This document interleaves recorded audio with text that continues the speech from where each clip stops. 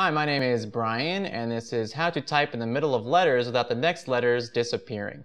Now, sometimes when you're typing up a document, like let's say in Microsoft Word, you will start typing and you will notice that the next letters are disappearing after you type, even though you're not deleting anything.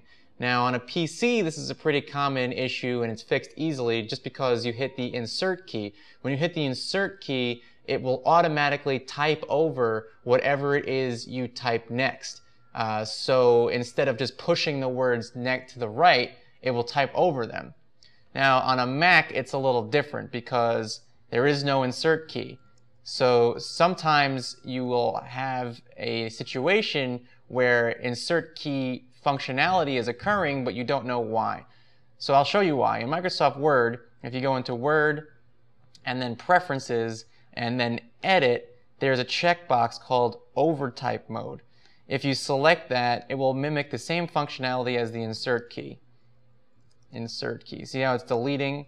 Now, in order to turn that off, you just have to go into Preferences and then Edit and then make sure that's unchecked and hit OK. And now I will be able to type without deleting the next letters.